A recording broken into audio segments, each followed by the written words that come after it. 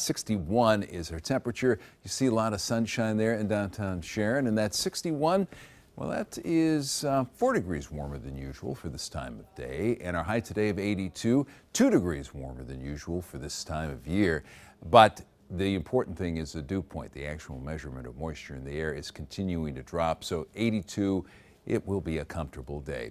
And coming up on Saturday morning, 8 a.m., the Youngstown Steal-a-thon. It runs through downtown Youngstown and around YSU. It benefits the rescue mission of the Mahoning Valley. And it's one of those events where you're not so worried about your time as you are going through all the obstacles. So it's a fun event. It's one of those things that bring a whole group of people, family event. Should work out well for you, especially since the weather's going to be nice and temperatures will start up. You'll be in the 50s there, upper 50s for the start of that race. So that'll be fun. June records, we've got 2016. 2.84 inches of rain officially at the airport in Trumbull County. Now, that's a little below, about 1/10 of an inch below average for this time of year. We're not going to be one of the driest Junes. We're not going to be one of the wettest either unless we get a lot of rain here over the next few days, but that doesn't look like that's going to happen. So we could use some rain. We just don't want it for the weekend, and we're not going to get it. We've got a dry weekend ahead.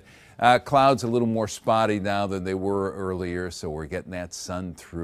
And the next chance of rain doesn't come our way until the weekend's almost over. Looks like it won't be raining in our area until after 10 o'clock into First News at 11 on Sunday, and then into Monday during the overnight and into First News this morning.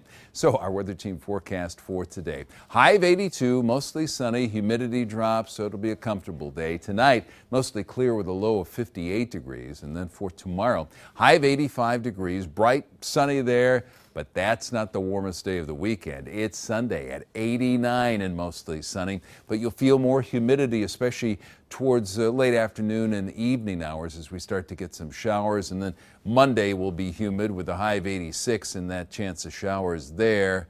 But boy, that really cools us down. Highs in the 70s Tuesday, Wednesday, and Thursday, but at least it's dry during that period. And then on Friday, we start to warm up in time for the next weekend.